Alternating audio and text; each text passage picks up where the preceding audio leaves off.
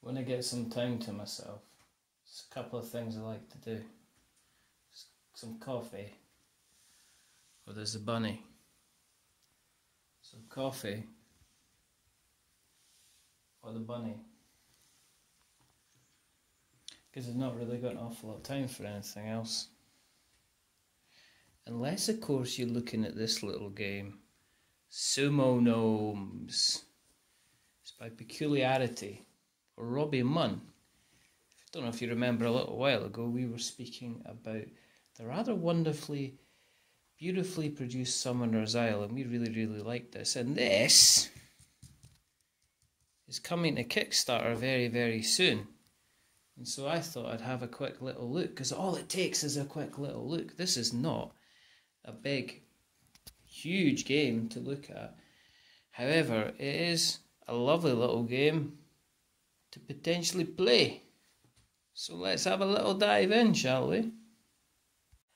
First thing to note is this isn't a game that's designed to have massive numbers of setup. This is a game that's designed to be thrown on the table with reckless abandon, because after all, you're really only looking at a couple of key components. You've got your nice little kind of tree stump ring with your main colours to say, oi, stick your red guy here, stick your blue guy there.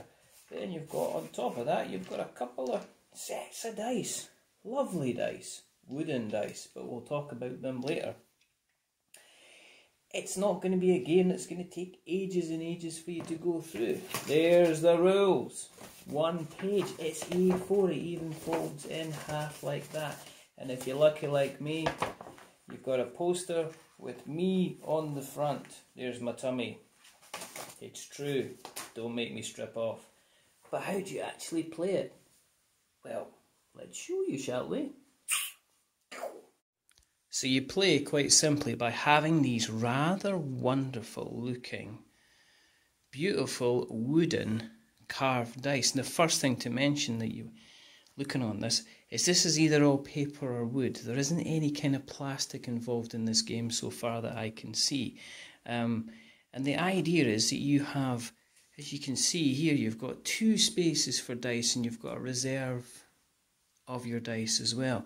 You roll your dice that you've got, throw some on the table, but the idea is that you basically I'm taking the dice that you've rolled like so, and you're deciding which two you're actually going to play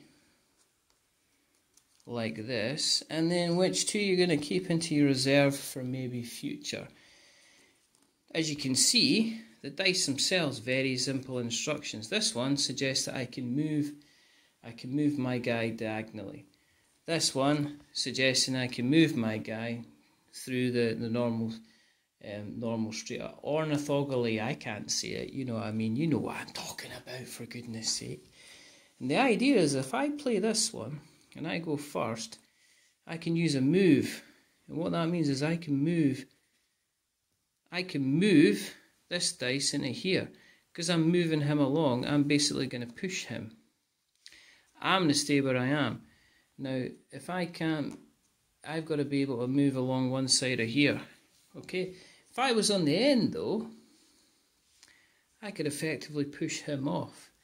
The other thing is, as well, is once I've used up my move, so if I decided to move diagonally and push him one way, stay where I am, and then decided to use up my other dice and move diagonally this way as well, then these dice are officially spent. They go to one side. However, these are the reserve dice.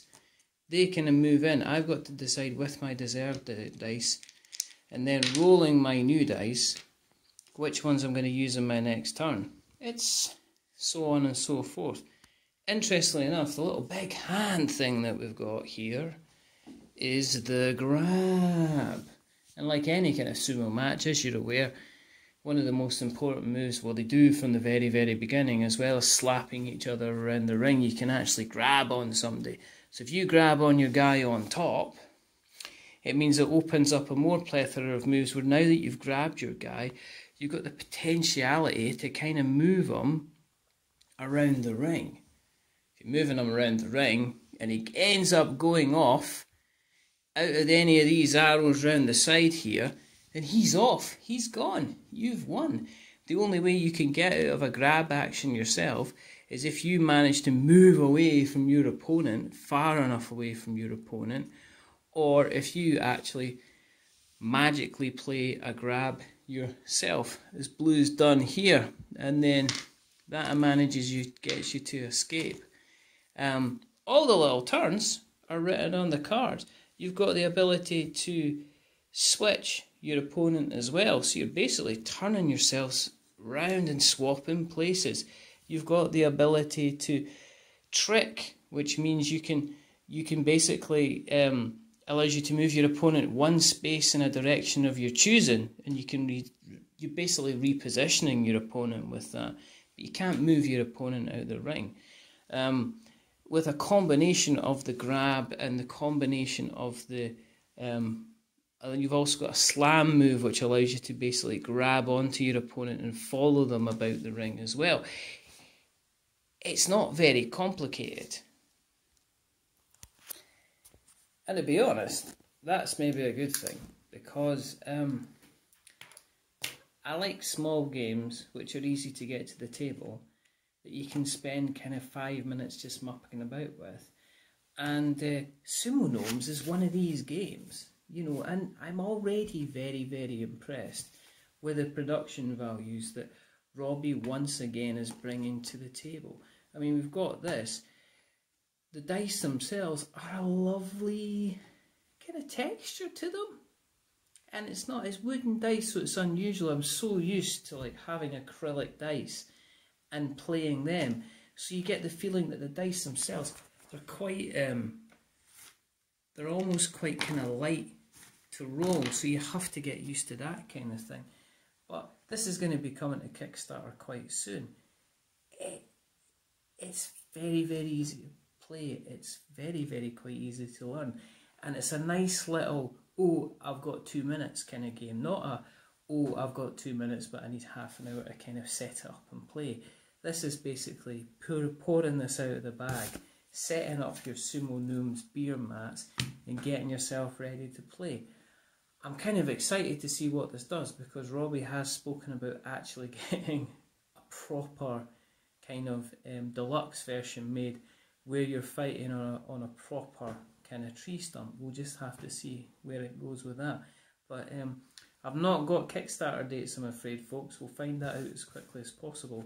But this is Sumo Gnomes, it's Peculiarity, it's Robbie Munn, my name's Richard, this is We're Not Wizards. Like, subscribe, bell, stuff like that. But remember, stay safe, roll grabs. Until the next time, goodbye.